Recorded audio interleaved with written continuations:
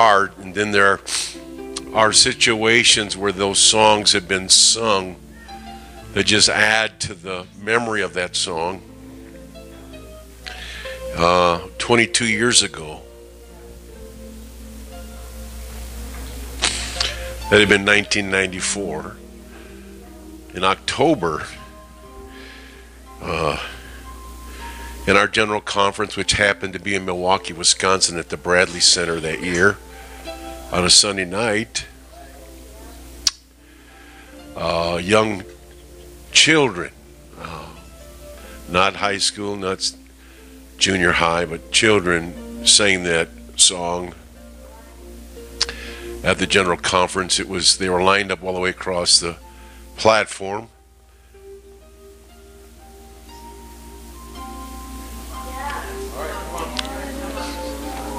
I just went there in my mind, you see. And Alyssa, I don't know where she's at. She was here just a moment ago. Alyssa's the only one that is here that was part of that group. There were others. My daughter was there. My son Nathaniel was in that group.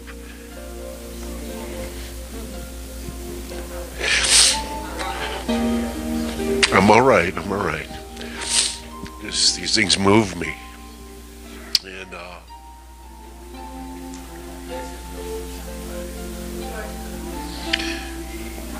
it's one of the few times at a general conference that I've seen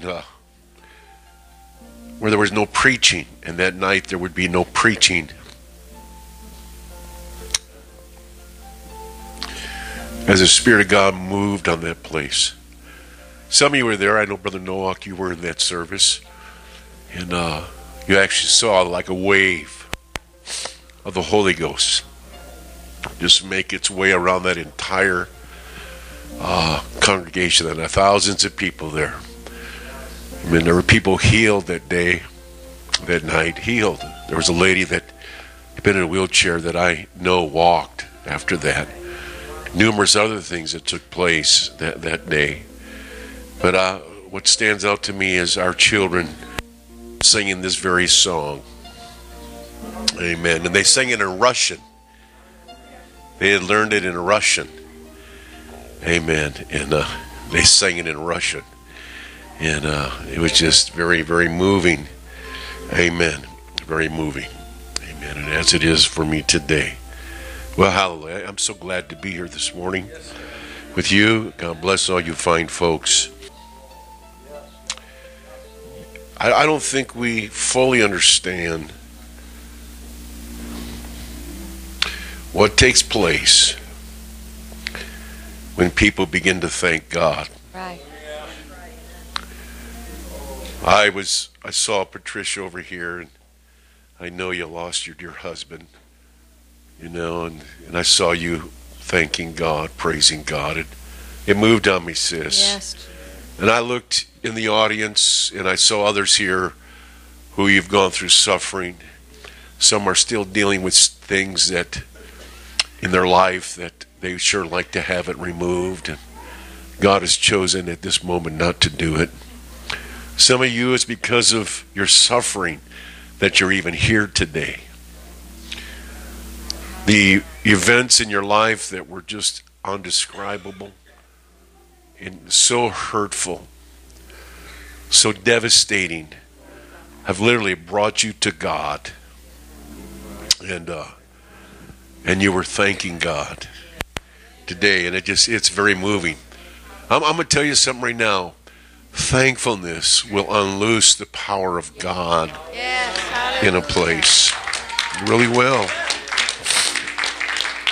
When we get away from all this demands of God and all the questioning that we can put God through, you know, because we want to know the answer, and God just simply says to us, walk by faith. And no, God, you got to give me more. And he says, walk by faith, child. No, God, you don't understand. I need more. And he keeps repeating the same thing to us. And then you just begin to thank him. I I'm here to tell you that God is well pleased with your praise today. He's well pleased with your thanksgiving today. He's well pleased with it. He, amen, enjoys his people who don't know all things, who don't understand many things that happen to them, but yet they thank him and they praise him. Some of you were thanking him and praising him today through your pain. Through your physical pain, you were thanking God. Some of you are dealing with family issues that are just, what can we say? They're not good. But you were thanking God. Yes. Hallelujah. And that is so good. That is so good. So good. Praise God. You know, it's easy to thank God when the battle's over. It's easy to have praise on your lips when the battle's all done. You know, the old song said, "Don't wait for the battle's over. Shout now. You know, in the end, you're going to win." Amen. It's when you're thanking God in the midst of the thing. Amen. It's very, very powerful. Praise God. All right. All right. Hallelujah. Hallelujah. Praise the Lord. Praise the Lord. Yeah, God. Yeah, God. Amen. Amen. So I reiterate what Brother Metz said this morning. Please remain a witness this week with your families. Many of you will be with family members that don't walk with God. Be a light, you know. Be kind, generous. Have a thankful spirit. Somebody takes a conversation in the wrong direction, don't go with them. Just don't go with them. Amen. Don't go with them. But have a loving and kind spirit. Amen. Let's go to 1 Kings this morning, 18. If it all works out, it will be here shortly. Well, but it never works out for me. Hallelujah. 1 Kings 18. Hallelujah. Now, if you record things in your Bible, I did speak this, but it was 10 years ago. Amen. But I'm going to speak it again today. 10 years ago. I don't even remember what I said 10 years ago. I'm good if I can remember what I said last week. Or yesterday, for that matter. Hallelujah. Then Elijah said to Ahab, "Go up and eat and drink, for there is a sound of abundance of rain." So Ahab went up to eat and drink, and Elijah went up to the top of Carmel. Then he bowed down on the ground and put his face between his knees. And he said to his servant, "Go up now, look toward the sea." So he went up and he looked and said, "There's nothing." And 7 times he said, "Go again." Then it came to pass the 7th time that he said, "There's a cloud as small as a man's hand rising out of the sea." So he said, "Go up, say to Ahab, prepare your chariot and go down before the rain stops you." Now it happened in the meantime that the sky became black with clouds and wind, and there was a heavy rain. So Ahab rode away and went to Jezreel. Then the hand of the Lord came upon Elijah, and he girded up his loins and ran ahead of Ahab to the entrance of Jezreel. Hallelujah. So I'm attempt to talk to you for a little while on the words that were given by the prophet of God to his servant when he said, "Go again." All right. Go again. Praise God. Can we right now in this room just lift our hands unto our God, the Holy One, the Majestic One, the Pure One. There is none like him today. There is none like him today. None like him. Hallelujah. Hallelujah. Hallelujah. Hallelujah. Blessed is your name. Blessed is your name, Jesus. Blessed is your name. You may be seated this morning. Again, God bless you. Good to see you here in the house of the Lord.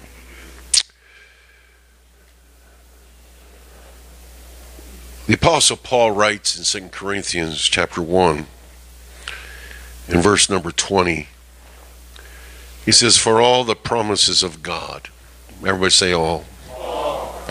All the promises of God in Him are yes, and in Him, amen.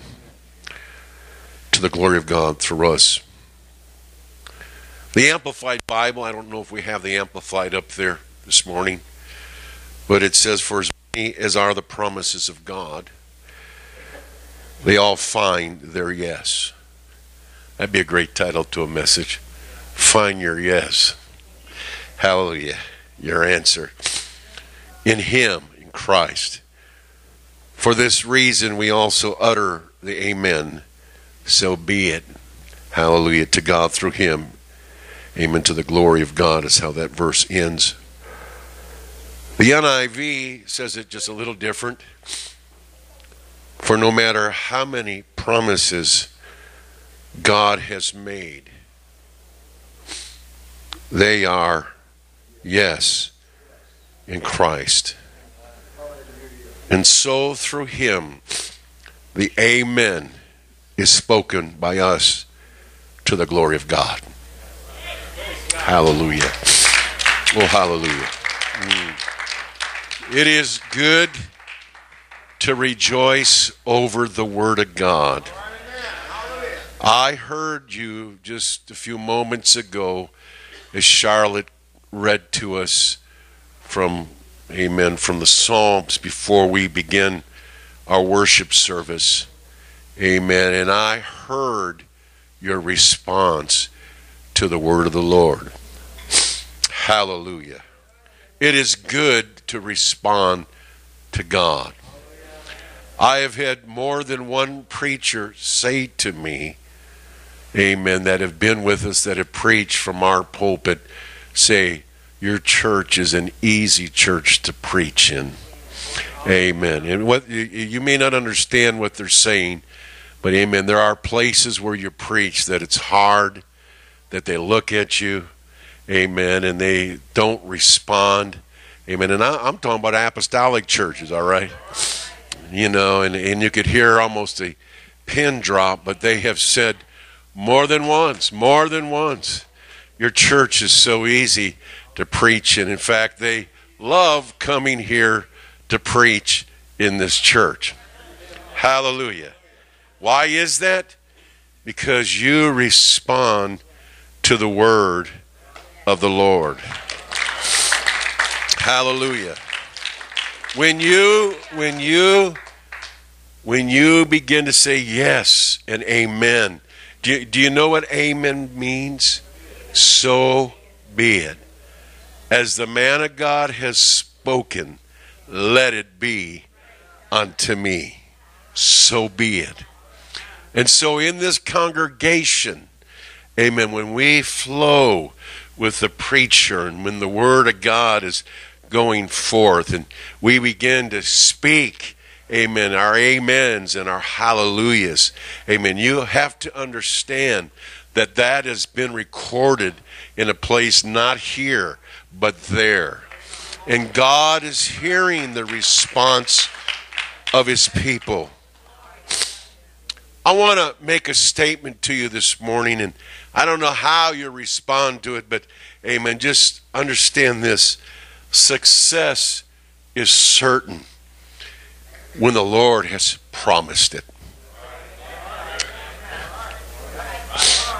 Let me run it by you again. Success is certain when the Lord has promised it. Hallelujah. Hallelujah. But yet this morning in this house, there are people that are even now are praying for God to answer a prayer. You have pleaded with God for many months. And some of you have even pleaded with God for years. And you have had no answer to your request. I'm getting ahead of myself when I say this, but I'll say it to you now. Go again. Go again. Go again. Paul would say to the Galatian church, let us not become weary in doing good. For at the proper time, or in the due season, we will reap if we do not give up. Go again. Go again. Go again. Go again. Go again. Hallelujah. Well, I've been to God and He didn't give me an answer. Go again. I've cried out to Him and I'm asking, where's an answer? Go again. Hallelujah. It is not possible that God is deaf. He hears your request. He sees your earnestness. Hallelujah. And anything that concerns His glory is worth going again. Hallelujah. And so we read in the scripture, amen, that the prophet, the man of God, Elijah, had gone up to the top of Mount Carmel, and there he would wrestle with God in prayer. I don't know if you caught his posture, but the Bible says that when he went up there, he bowed down on the ground and put his face between his knees. I wish I could do that today.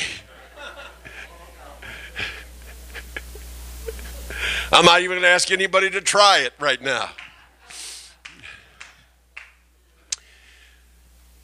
You may not understand this. I've been in the delivery room of my 3 children, and I know how they got those beds that, how do I say this and not get myself in trouble? Somehow they split away. I just use that, okay. And I'm not defining it, sweetheart. I just remember. They're unique. Oh God.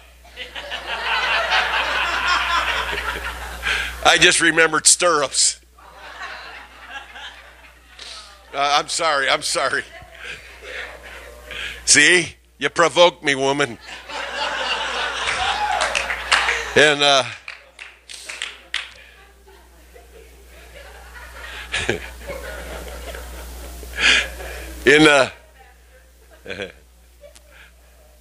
but anyways,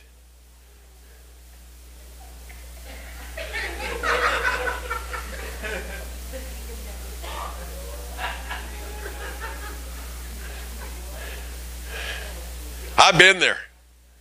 So I got some expertise in this area. If you haven't been there, you ain't got no room to talk. All right.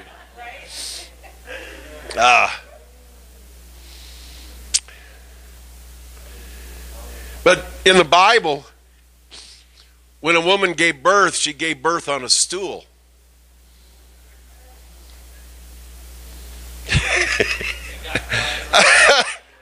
I just saw the expression on some of these ladies' faces out here.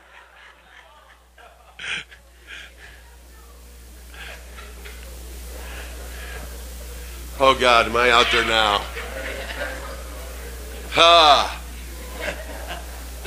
I can tell you this much.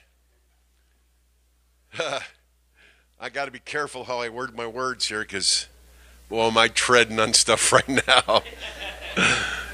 My wife is back there with her eyes covered, and she's waiting for me to, she knows me.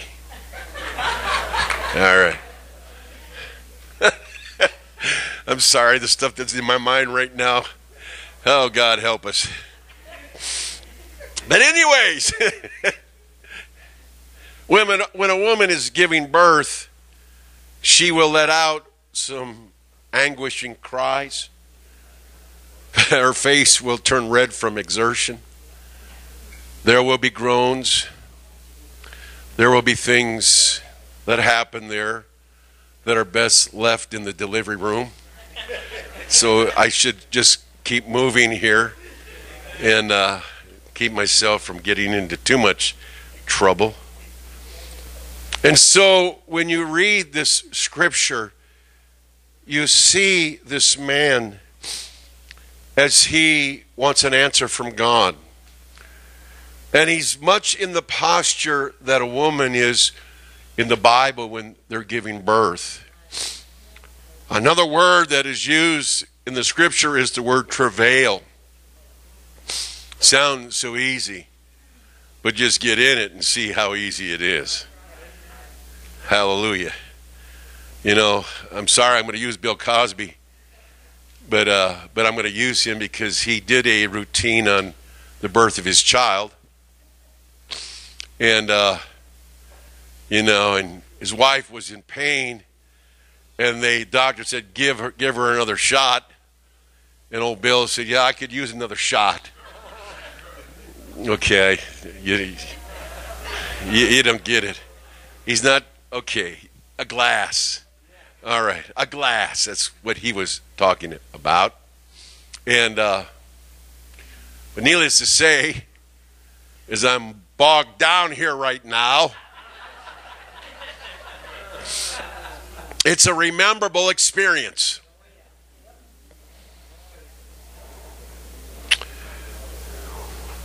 There is something about travailing prayer that is very, very powerful.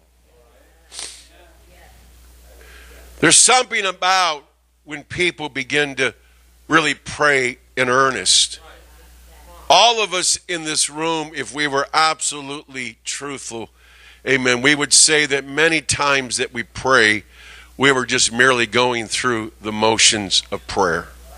We were just repeating words. The prophet was not going through motions.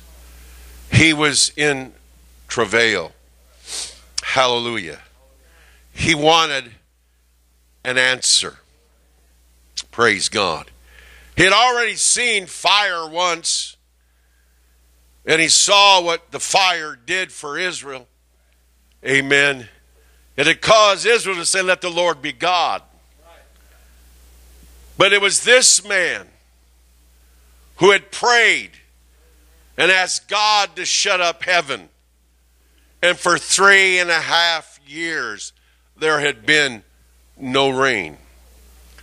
But now he's coming back to God, and he's asking God to let it rain. Amen. Oh, this morning, if it could just get a hold of us, if we could just understand how powerful energized prayer is,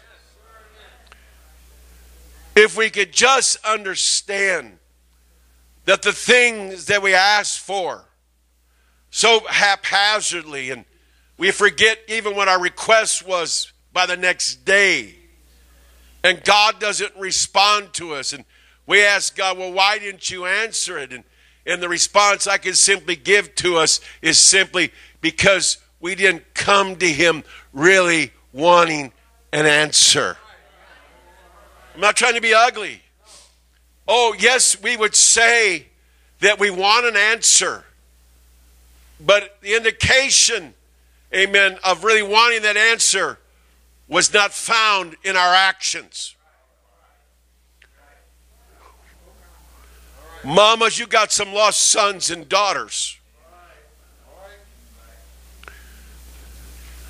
When you begin to travail, as a woman is travailing in birth, there are going to be some answers. I'm telling you, there are going to be some answers. Men, you so brave men, that I can hear you argue all the way across the auditorium. That I can hear you in discussion even, and your voice carries to the end of the room. And yet when it comes to prayer, you're missing an action. You have no problem giving your opinion about every subject in the world. You have no problem exhibiting your anger and letting everybody know you're angry. I'm talking to men right now. But when it comes to prayer, your AWL, what's AWOL? AWOL. I was looking to Leo. I'm missing, I'm sorry, man, I'm missing that. AWL, another MPs, the Shore Patrol is going to be looking for you.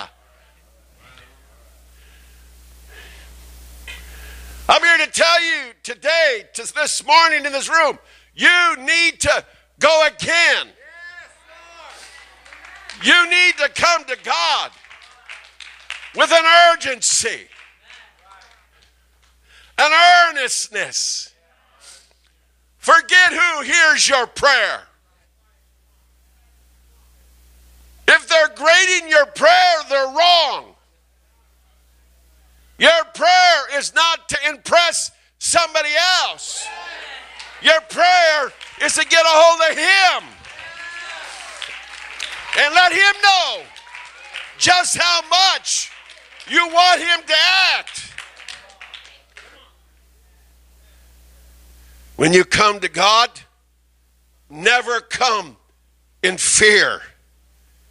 That's non-suited for the courts of Jehovah. Yahweh, Jesus. The Bible tells us that we are to boldly enter into the throne of grace. Hallelujah. I'm here, God, and I'm not going away. And if you say nothing to me today, I'll be back tomorrow. And if you don't say anything to me tomorrow, you can count on it. I'm coming back again. It is the spirit that Jacob had, wrestling with the angel by himself. And the angel would say to him, "Let me go, for the day breaks." And the response of Jacob is, "I will not let you go unless you bless me." That's the spirit I'm talking about this morning. Go again. Go again. Go again.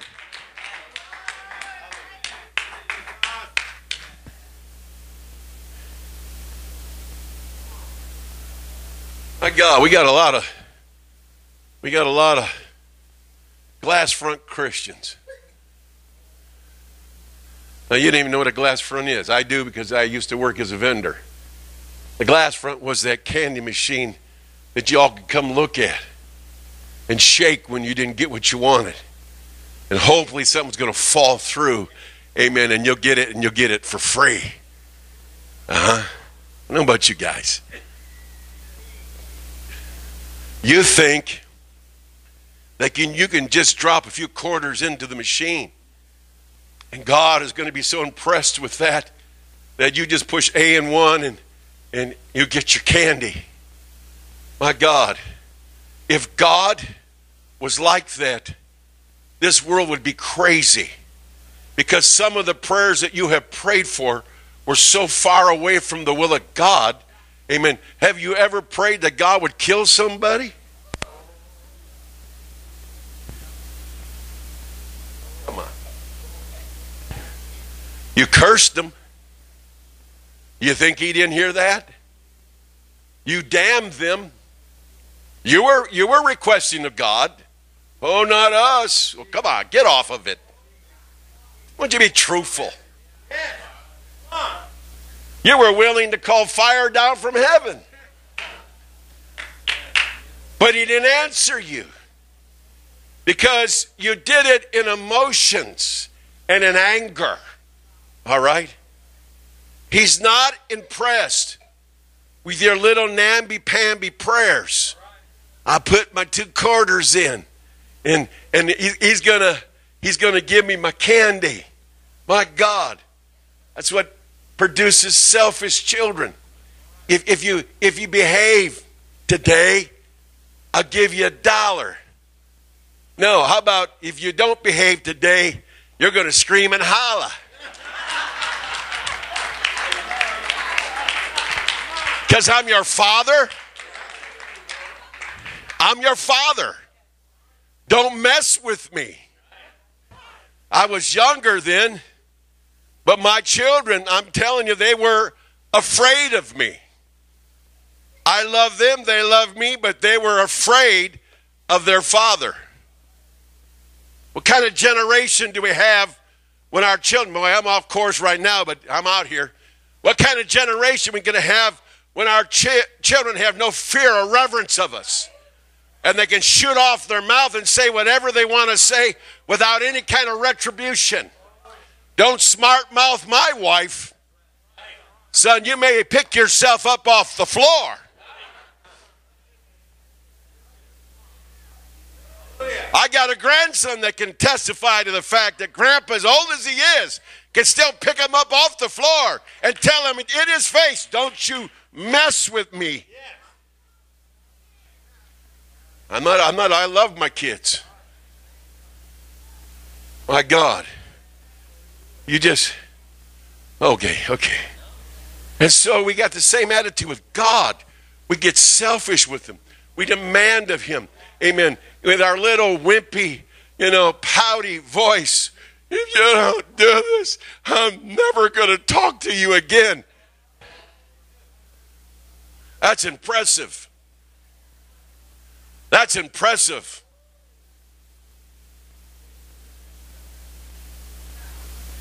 I'll tell you what moves him. When a man grabs onto him and says, you ain't going to get rid of me until you bless me. And I'll wrestle you. And yeah, you can even knock my hip out of joint. But I'm not going away. I may never walk the same way again, but you're not going to get rid of me. Hallelujah. I'm going to go again. I'm going to go again. I'm going to go again. I'm going to go again. Hallelujah. Do you understand? While he's praying, his servant comes back and says, I don't see nothing. Well, that had been enough for many of us. Yeah, what good is this? Put the stool away. Let's leave. Nothing's going to be birthed out of this deal. I'm going home. No. He said, go again.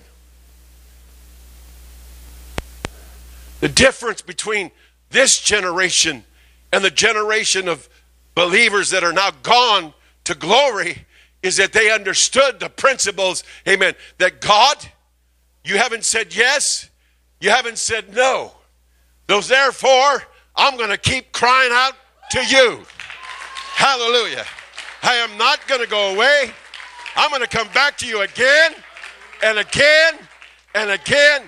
The Bible says he told that man to go again 7 times. I realize that 7 means complete in the scripture. I guess I can't say that you do it 7 times, you're going to get an answer. But I can tell you this, he got an answer on the 7th time. Hallelujah. We must not allow our unbelief to control us.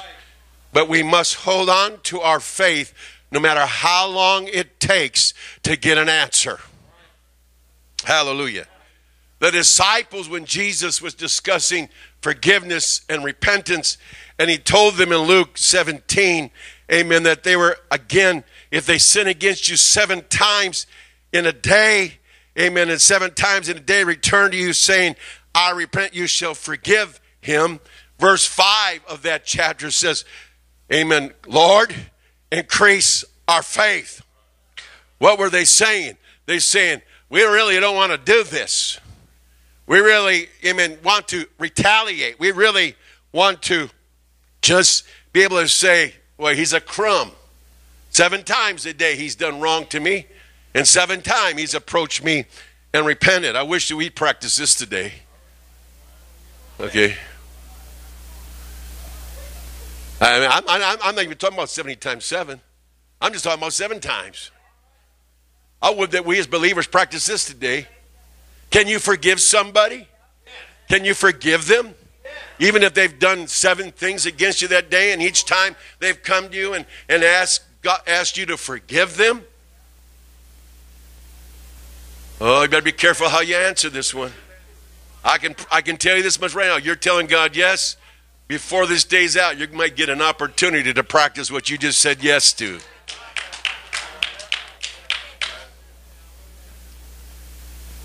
They said, Lord, increase our faith.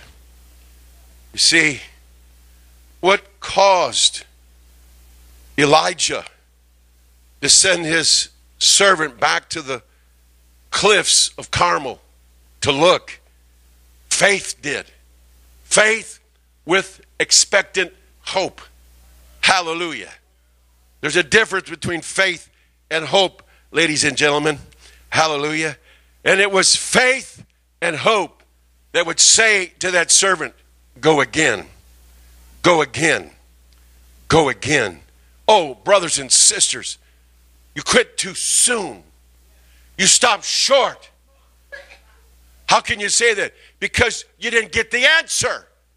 And if you'd have just kept going, you would have received an answer. But you stopped short. You just said, I guess he's not listening to me. I guess he doesn't care. Amen. But I'm here to tell you what faith needs to do is humbly come to him again, not ashamed. Amen. Not ashamed.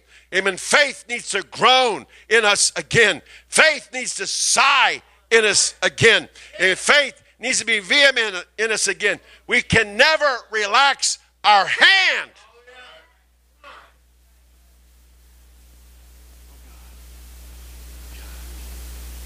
Used to sing, Lord, help me to hold on.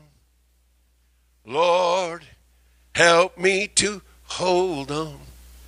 Lord, help me to hold on until that day comes. Man, I feel that spirit here today. Lord, help me to hold on. Lord, help me to hold on. Lord, help me to hold on until that day comes. Hallelujah. Well, you've taught a Bible study and it didn't work. Go again. You've talked to your family and they didn't come. Go again. Hallelujah. Amen. You've talked to someone, amen, and they seem to be interested, but they didn't show. Go again. Go again. You're wanting an answer. Go again. Go again. You need the Holy Ghost. Go again. You need God to bring healing to you. Go again. You need God to work in a situation. Go again. Do not stop. Do not stop until he is either said yes or no. But you see us? You see, it's much more agreeable to our flesh, amen, to get a speedy answer. I'm back to the vending machine, God. Yeah. Yeah.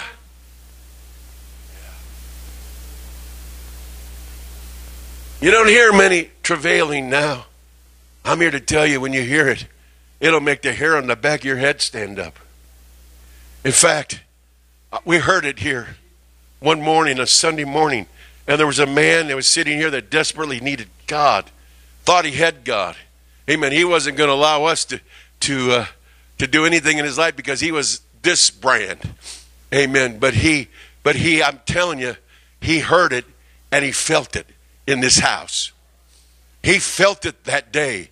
as a dear lady began to travail before God. I felt it that day. He felt it that day. Brothers and sisters, if we could just get a hold of our God, amen. If we could just turn a prayer meeting into a birthing session. Let me run that by you again. If we could turn a prayer meeting into a birthing session.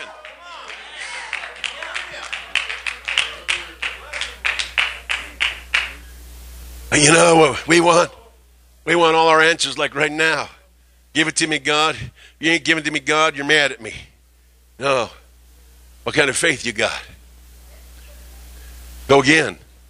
My God. This is just me now. This is me. I'd like to just slap a number of people right in the head. Really would. Thank God I don't get to carry a baseball bat to church. Hallelujah. It wouldn't be a pretty sight.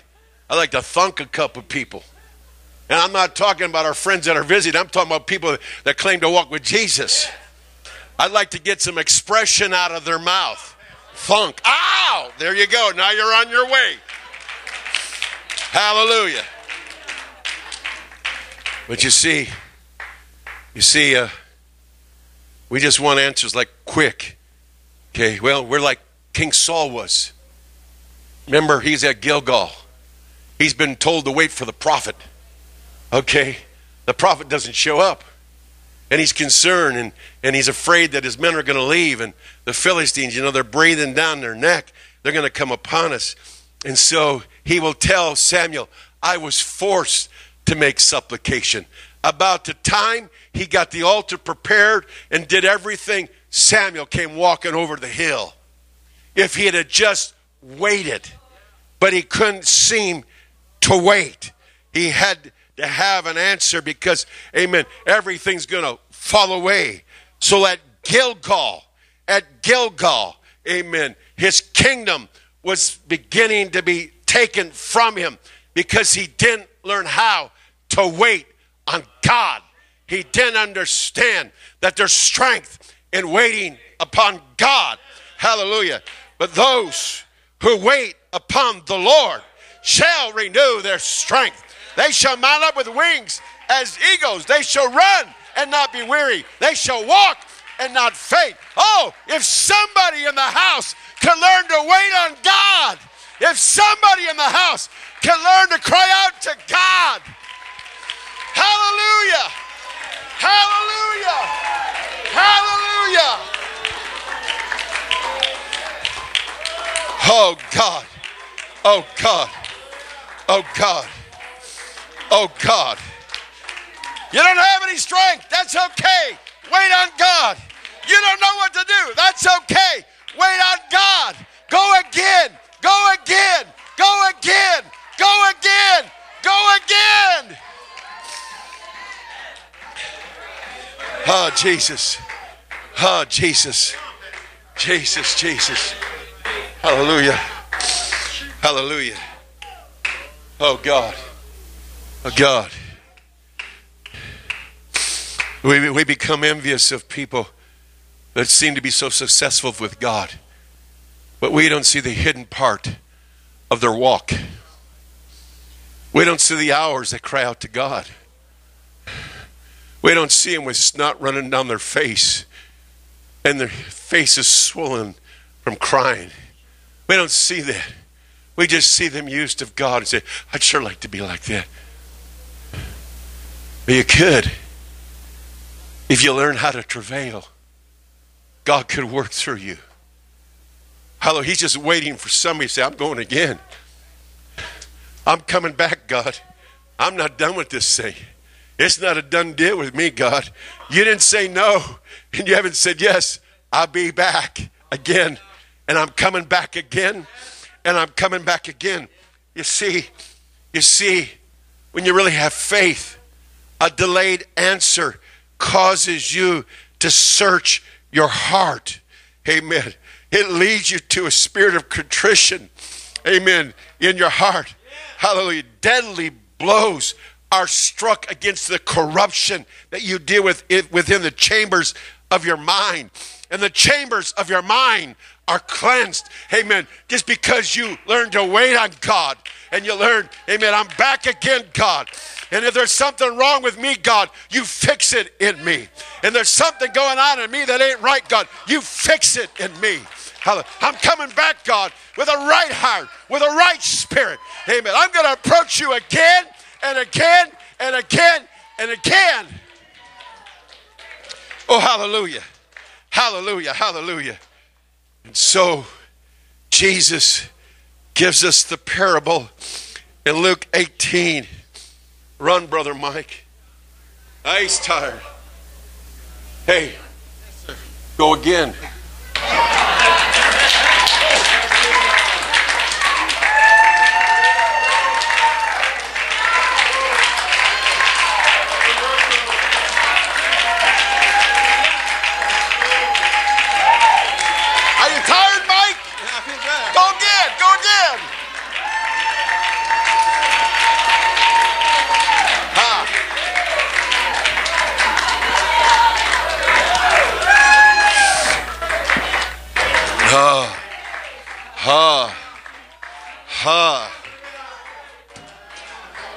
That spirit that Jacob said, I won't let you go until me bless me. Amen. The servant of God being sent 7 times to the brow of the hill to look for something, for an answer of prayer.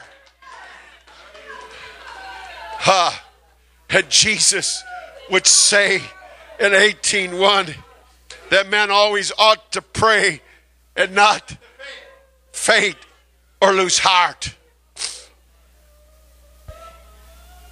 I'm saying to somebody here today that's catching on, go again, go again, go again.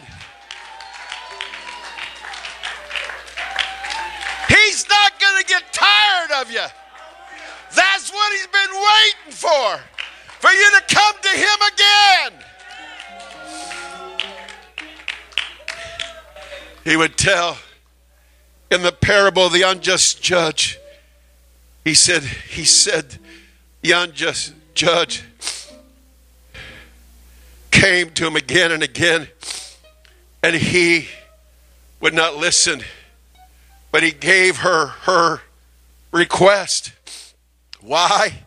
Because it says in 18:5 of Luke, because this widow troubles me, I will avenge her, lest by her continual coming she weary me. And he tells us that he's not like the unjust judge. That's what his word tells us. He tells us. In fact, he says, I tell you that he will avenge them speedily. I'm coming home. I'm coming home this morning. I'm coming home. Keep praying. God's moving on. You just keep praying. Don't worry about us. You just pray. 7th time, he sees a little cloud rising up on the sea, out of the sea. And that little cloud was the forerunner of torrents of rain that were going to continue to inhibit travel. That's a lot of rain that shuts down any type of travel. God wants to do something amongst us. He wants to work through you. He really does. He really does. Amen. Amen. Amen. He does. He does. You see, Elijah was a man of like passion as we are. He had power with God. In other words, we're told if we just have the like passion of Elijah, we'll get God's attention. And let me remind you, he told the servant 7 times, go again. So God didn't answer Elijah on the first one. He didn't answer him on the second. He didn't answer him on the third, the fourth, the fifth, the sixth. It was the 7th time that this man got an answer. Oh, my brothers and sisters. If his prayers availeth so much, why not our prayers? We're His children. We've been filled with His Spirit. He's washed us in His blood. We belong to Him. If that prophet's prayer availed so much, why not ours? Why not ours? What's the difference? One word probably defines the difference. Passion. Passion. I end with this morning. I've said enough. I've said enough. But I end with Luke 11:9 through 13. Jesus, same portion of Scripture. Amen. Where we have been at, where it talks about the Lord's Prayer in Luke. He says, so I shall say to you, ask, and it will be given to you. Is that complex? He says, ask, and it will be given to you. Seek, and you will find. Knock, and it will be open to you. All right? Then he says in verse 10, for everyone who asks, A-S-K-S. King James, A-S-K-E-T-H. That's plural. What he's saying, just like Elijah up on that Carmel praying, he's saying, go again. Go again. For everyone who asks, receives. And he who seeks, finds. And to him who knocks, hallelujah, it will be opened.